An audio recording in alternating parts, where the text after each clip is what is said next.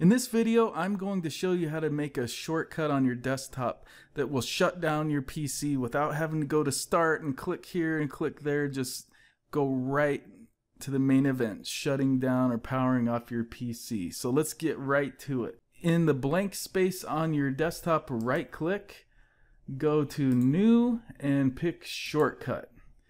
And instead of browsing to an application, we're actually going to type in some commands. So the command is, believe it or not, shut down. And then we're going to pass a switch to tell this command what to do.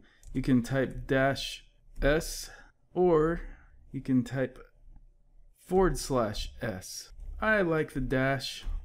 It's tomato tomato. And then I'm going to add another switch, -t, to give it a timer because I don't want it to shut down as soon as I click on the shortcut. Then we'll add a space and give it a time value in seconds. So 30 seconds is usually pretty good.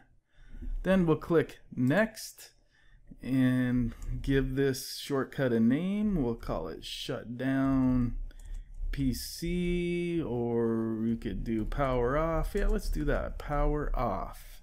Then click Finish. So here is our shortcut on our desktop. I want to give it a niftier icon than this. So right click on the shortcut, go to Properties, pick Change Icon, and then it's going to give us a little warning. Click OK, and hey, there, that looks like Power Off, doesn't it?